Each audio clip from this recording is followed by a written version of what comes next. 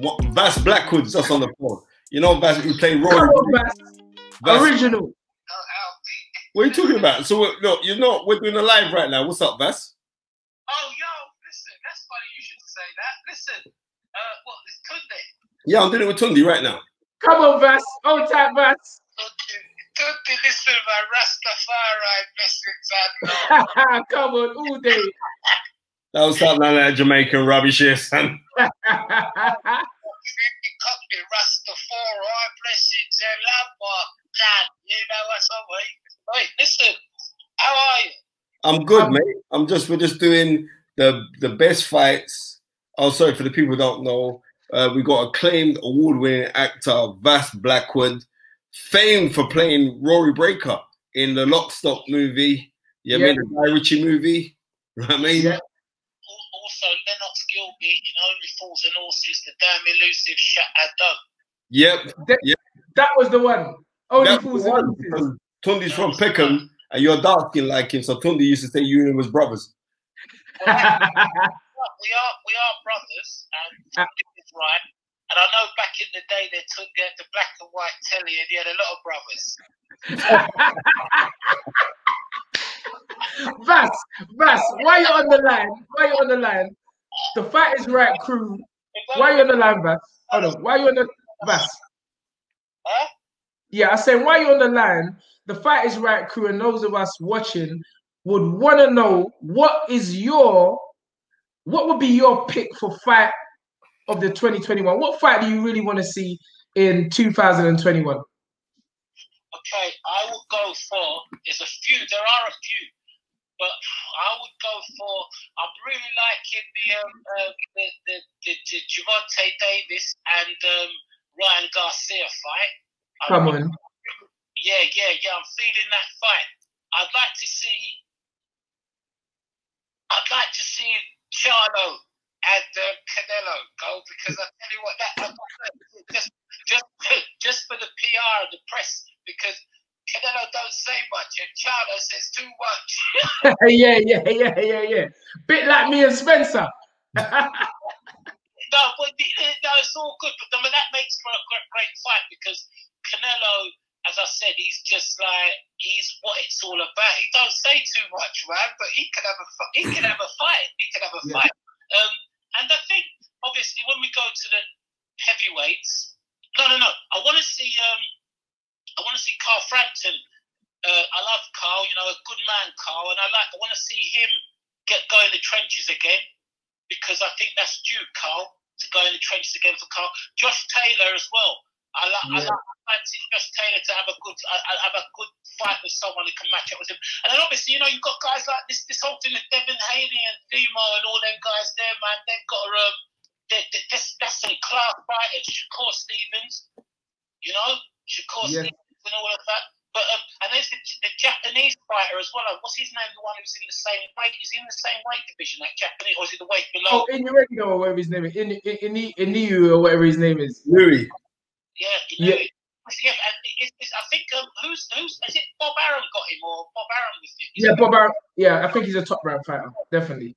Yeah, he's with top rank, so I want to get, because he's got some good movement. That boy. Yeah. Wow. Can I just say, while I have been overly impressed with your acting skills over the years, I am even more impressed with your boxing knowledge. No, he's on for a long time. No, I love he loves boxing. I was going to add as well now with the heavyweight division, right? I want to see the Ukrainian fella there, Usyk. I want to see him fight Joyce. Listen, let me tell you something. I've got to pick up Joyce, because Joyce, not only did he step up to the plate, but what Joyce did, Joyce, he exhibited the noble art. And I don't think there's no disrespect towards Daniel Dubois either with that at all, because Daniel can still watch that fight and see the noble art, because the jab was like a ramrod, and I do really believe. And also, he's got an amazing chin. And I think Joyce, some people were laughing about him the other day about him fighting Usyk, and say, because he says he wants to take Usyk, and some, we've got to love the comments, because comments in social media tend to It's like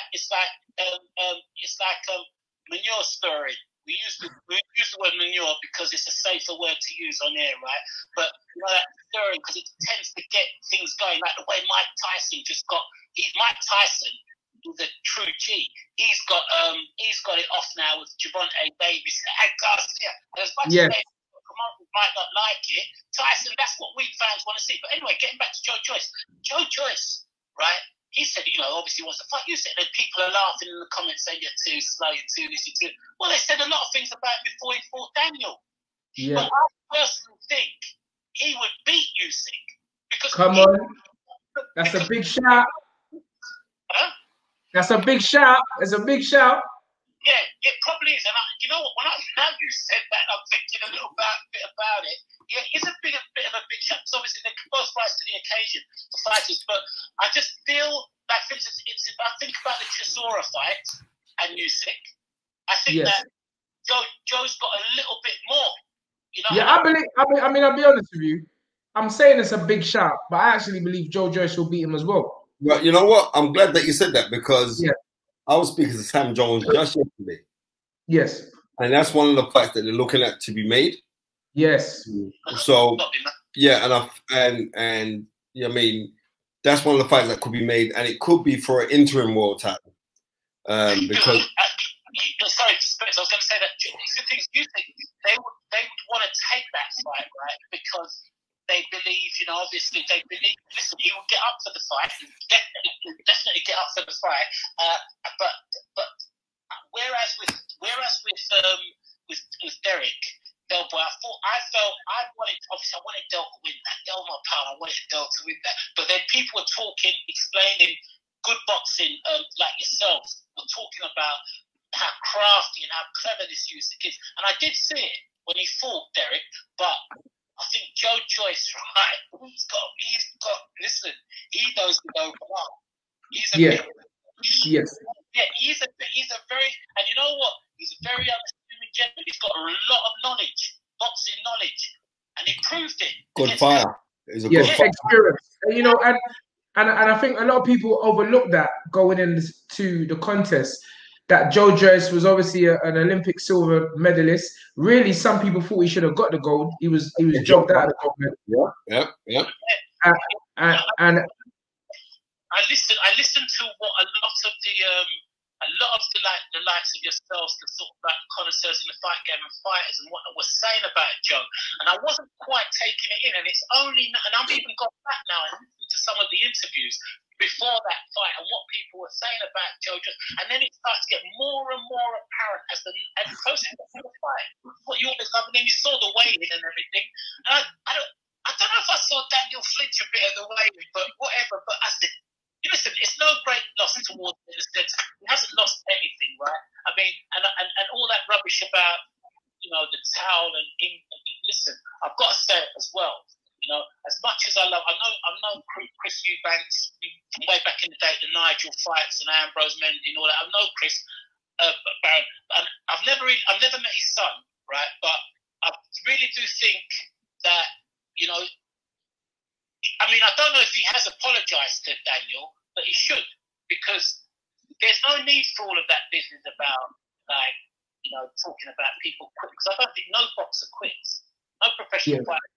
How another boxer can call another boxer fight just to get more comments, more likes, people to react to what he's saying. I don't think you should ever do that. And I felt a little bit, let down by Chris saying that, because he's an educated kid. I'll give him that. I know he's an educated kid and everything, but he should, you know, at this point in his career, especially losing the way he did to Billy Joe Saunders and losing the way he did to George Groves. Come on. And I could see in George Groves' face in the walk. You watch that ring walk, he was going to go and do him, and he did it. Come on. Yeah. Listen, Vas, listen, your knowledge, I mean, we could literally listen to you all day long, but it's been an absolute honor and a pleasure. And oh yeah, bro, man didn't even know that you and Richard Blackwood are related. He's my cousin. Come on. So what is this thing running in the family then? This little comedy thing runs in the family. You're not really, I don't know what to call you. You're a comedian one day. you're a serious guy, you're a gangster the next day. But before I go, right, I've got to tell you all something. I've got some things coming, right? I've got some, because I write as well, produce stuff, and I've kind of turned a new leaf in my life, right? This type of thing, and apparently I was told that where the money is creating, and I've always been into creating stuff, and I think I'm on the verge, right, of them, the big people, like kind of biting onto something that I've got to give them, not just to employ myself, but really to create something so that the likes of yourself, all your fans out there, and generally speaking, people can sit down and watch something and say, yeah, man, I can relate to that. That's not bad. So, pray for me, and hopefully, I know you will, and I'll pray for you as well. Bless up. Way forward as well. Blessings from Almighty Rastafari. Rastafari. Come on, ladies and gentlemen. Of the line, you got to give us the line about the milk. Come on, son. Yeah. All right then. Okay then, and there we go. If the milk turns out to be sour, I'm not the type of pussy to drink it. Ladies and gentlemen, it's been an honor and a pleasure to have the one, the only, Mr. Vas Blackwood. Thank you, Vas. God bless, brother. Love you. All right, man. Great job, Spencer. Great job, Tunde. Love and peace to you and all of you. And remember, everybody out there, wear your mask and stay safe. God bless you. Come on, love that. Love that. Thank you, Vas.